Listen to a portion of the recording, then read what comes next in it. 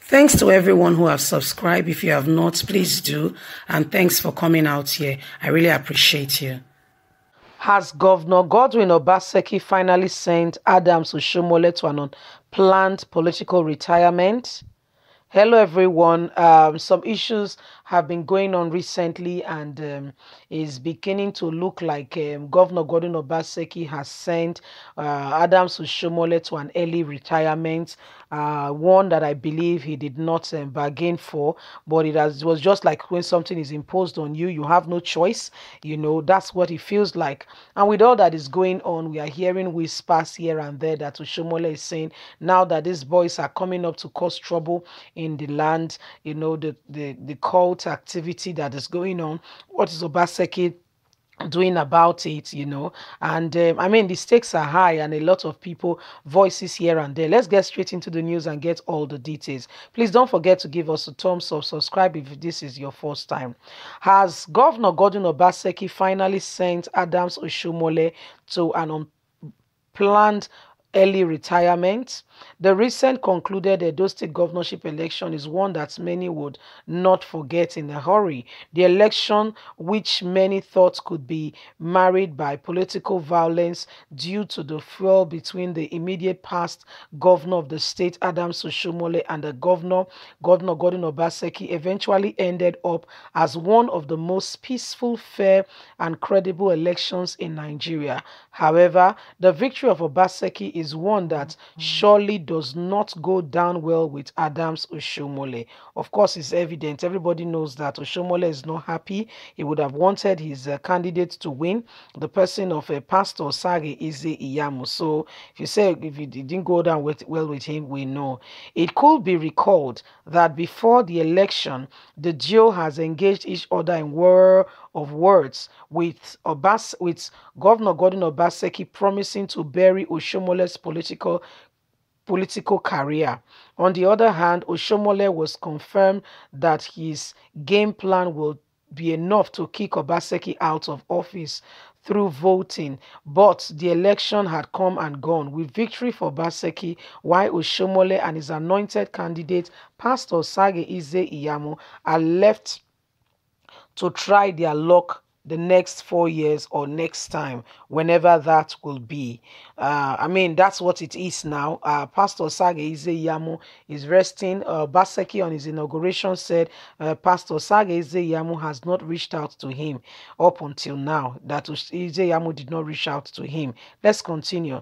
With Oshiomhole having been dislodged from Edo politics by Governor Godwin Obaseki, and the fact that this is coming shortly after the former governor of Edo State was suspended as the national chairman of the ruling All Progressive Congress APC, we may begin to wonder if Governor Godwin Obaseki has finally sent former Governor Oshiomhole to an unplanned political retirement. According to his word, I will end Oshiomhole politically.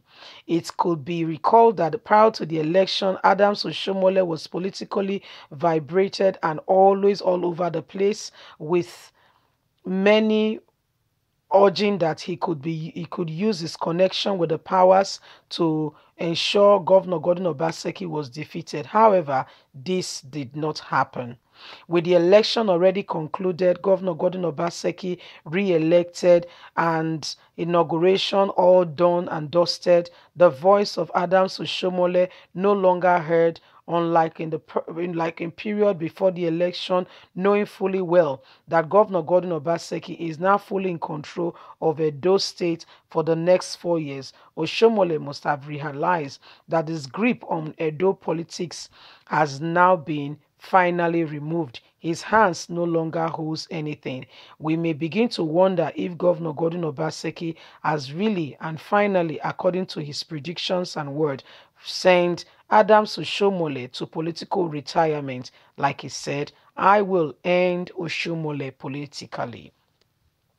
Well, we heard that Oshiomhole, I mean, did not hide the fact that they believed in godfatherism as they brought, what's his name now? They brought him there. They brought him to Edo State. Desmond Elliot. Desmond Elliot told the people of Edo State to support godfatherism. In fact, it's very good. Godfatherism brought him to where he is today. He could not and never had been a House of Rep member if not for, the fact that he got a godfather in the person of Asiwaju Bola Tinubu, who really helped him, and today he's now, he's now in the House of Rep, all due to thanks to godfatherism. So he told people of Edo State to embrace godfatherism, and that the people, in fact, should continue to support godfatherism. And they brought him in. They brought him in, and he spoke. But the truth of the matter is, it is no longer 1972 or 1981 or 1993 or even 2005. Times have changed. Times have changed. And, Obaseki's re-election was not the doing of any man. In fact, that the Obaseki's one, you could see that, it was as if even the heavens was fighting anything that says, Obaseki should not be re-elected. Even the heavens. So, I mean, these are part of the issues that are going on currently now as we speak. It is very, I mean, you don't, no man is God. So you don't come and try to take the place of God. You don't do that. You don't. You don't do that. You don't do that. You don't let people, you don't come there and begin to tell people that, yes, so I'm the one. Without me, nothing can happen, and this, that. You see, so, I mean, it's happening. It is really happening. Oshiomole's voice has been silenced. His voice has really been, we've not heard from him, even with the whole shooting. And I kind of feel, I feel sorry for these politicians, because there are times called when people that sideball, yeah, when they want to get in, and really they wait till the time that the wave of the sea is coming, and they calculate and jump on the wave. That's how they soar. That's how they are able to ride with the waves as the wave come. But Nigerian politicians, they are such a people who are not, who are not even ready. Honestly, I would say they are not ready, in my opinion. There are moments for you to speak, for Nigerians to say, yes, we've got somebody who loves us. Yes, we've got somebody who really have a mind for us. Moment like NSAS is a time for you to stand up and speak.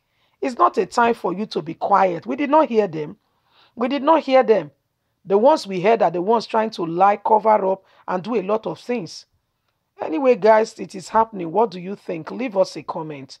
Don't forget, like us, share, subscribe. God bless you. Bye for now.